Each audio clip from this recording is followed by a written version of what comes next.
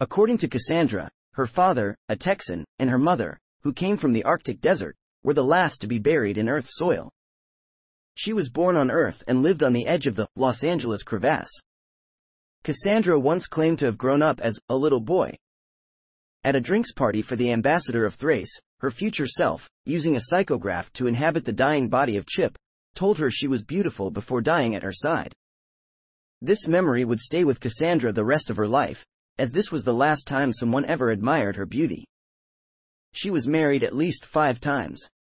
Her life was extended through a series of 708 plastic surgery operations until she was nothing but a piece of skin stretched onto a frame with eyes and a mouth, connected to a brain in a jar below.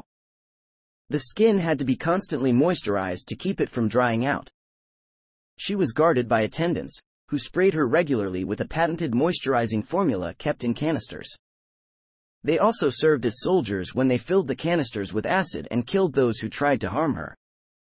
She also grew the clone Chip, who became her devoted assistant.